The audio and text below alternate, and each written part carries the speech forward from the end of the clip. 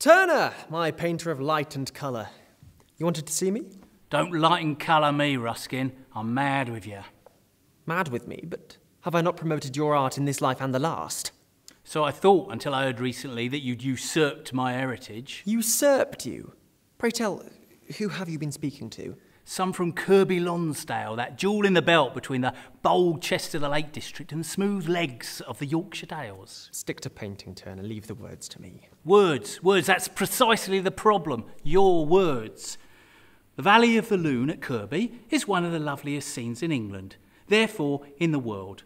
Whatever moorland hill and sweet river and English forage foliage can be at their best is gathered here.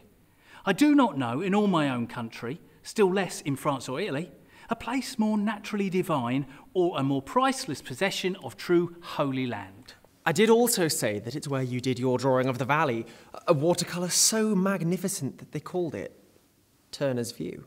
Yeah, well, they don't call it Turner's View no more. What do they call it? Ruskins View.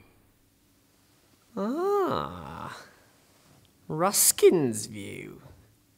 Surely not. Yeah, well, you can believe it. No, I can't believe it.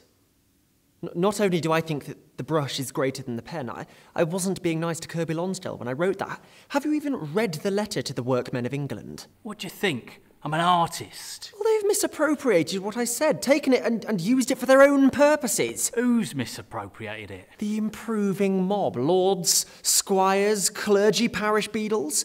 The same people that put up the railings around your view. Railings? What? Why blight nature? Railings so sharp that if a drunken man were to fall on them, he would surely be impaled. Well, I hope you told them that. I did, but it gets worse. People now use the railings as an excuse to throw whatever they don't want down past the primroses and the violets straight to the river. They've turned our beautiful view into a rubbish tip. Why? I think it's because as soon as it was fenced off, people didn't see it as theirs anymore.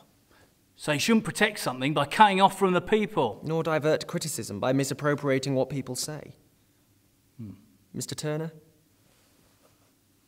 here's to Turner's View. Mr. Ruskin, here's to the loveliest scene in England.